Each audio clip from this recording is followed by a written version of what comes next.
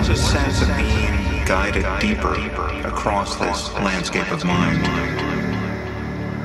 Parts of the experience felt like an encounter with something other than my own mind. And the visions come in waves, and each time they receded, I found myself saying, thinking, show me, show me, show me.